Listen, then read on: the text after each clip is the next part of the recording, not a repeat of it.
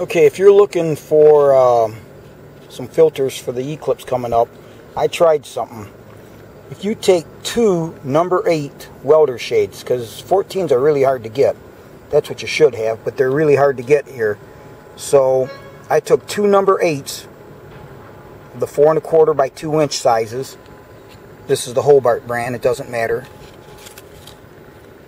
So you take the number 8s and you put them together. Just stack the two together. Just like that. And it works perfect. You get an excellent dimmed view, perfectly safe. Now if you really want to go all out, you buy these goggles.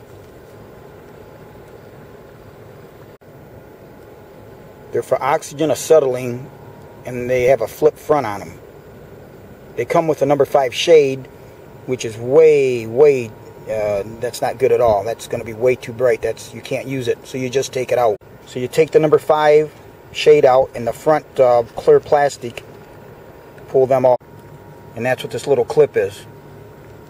Push down and it locks in up here, and you pull the lenses out. Then you've got to take out this other, you want to take out this other plastic one back here, because that could cause some reflections. So once you slide the front piece off, then you've got a retaining ring, and you've got the clear lens. Get rid of that. Put the little retaining ring back in here, and then just slide the other cover back on. So then you just put both of your number 8s in there, like that. Lock it down.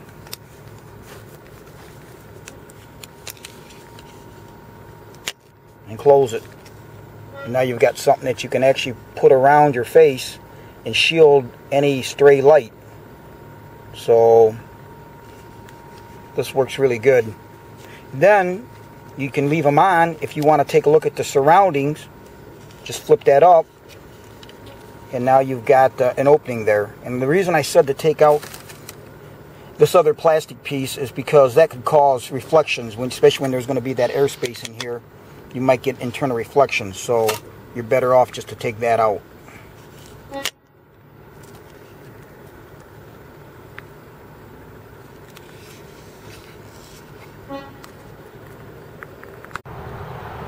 This is a number 10 welder shade.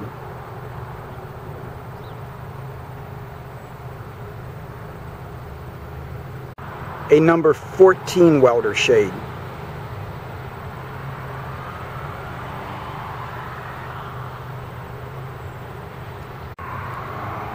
Two number 8 welder shades put together.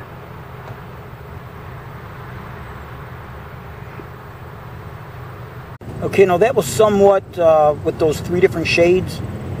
What I ended up doing is just letting this camera do auto exposure, so it's pretty relative amongst each one to show what the densities were, because I just let the camera do its own thing, and so it should be really close to what you can see.